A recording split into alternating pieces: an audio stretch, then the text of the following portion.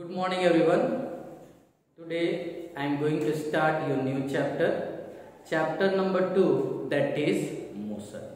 So in this chapter first we are going to learn about motion and after that we will learn about rest.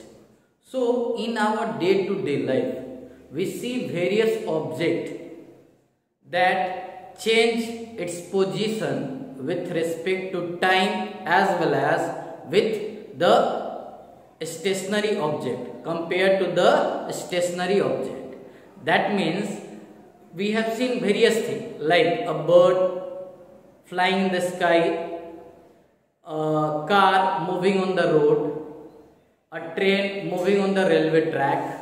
So these are the objects that change its position with respect to time as well as it changes its position with respect to the stationary object. That means what is motion? A body is said to be in motion when it changes its position with respect to time as well as with respect to some stationary object. A stationary object means the object that does not change its position, remain fixed at a constant place.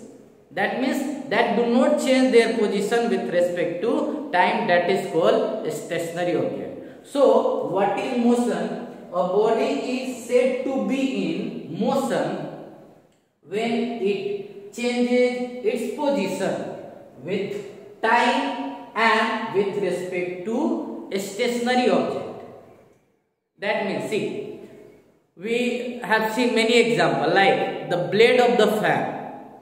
We have seen fan, the blade of the fan changes its position with respect to time. That means the blade of the fan is in motion with respect to time. Why? Because the position of blade changes with respect to time as well as respect to the stationary object.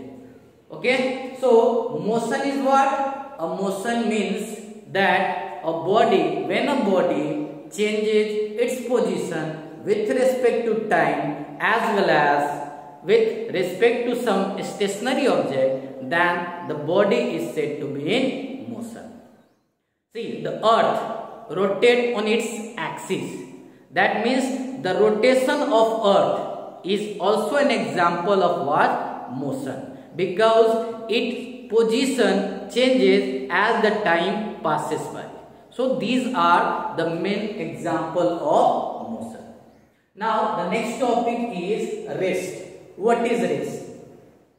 We have seen different things like a duster lying on the table, a boy sitting on a chair. That means their position is not changes with respect to time.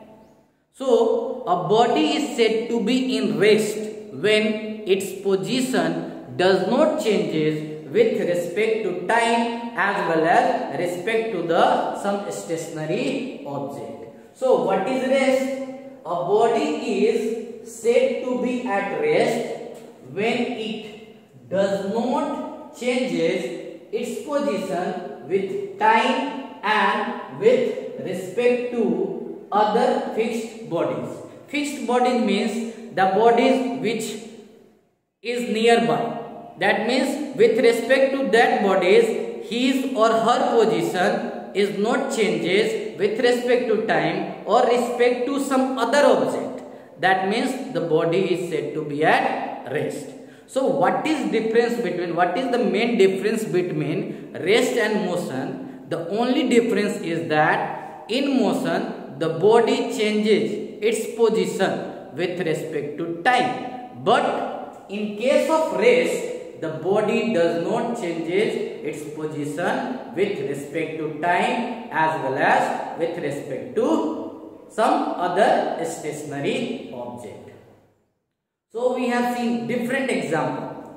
A boy running in the field, a boy doing jogging in the field. So these are the example of what? These are the example of motion. Why these are the example of motion? Because their position changes with respect to time. So this is called what? Motion. And in the same way, when the body does not changes its position with respect to time, that is called rest. Hope you all have understood about rest and motion. So homework is to learn about rest and motion. Thank you.